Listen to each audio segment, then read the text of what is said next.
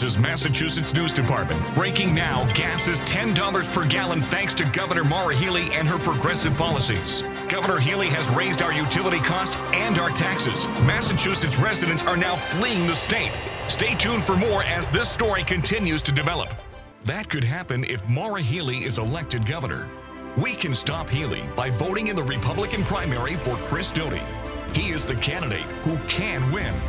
Chris Doughty is not a professional politician. He is the only job creator and candidate who has met a payroll and balanced budgets. Chris Doughty is the conservative outsider who we can count on to cut taxes, reduce the cost of living, and grow wages. We will have more dough with Doughty. You can count on Chris. Visit chrisforma.com to learn more. That's chrisforma.com. Paid for by the Doughty Committee, not tax dollars.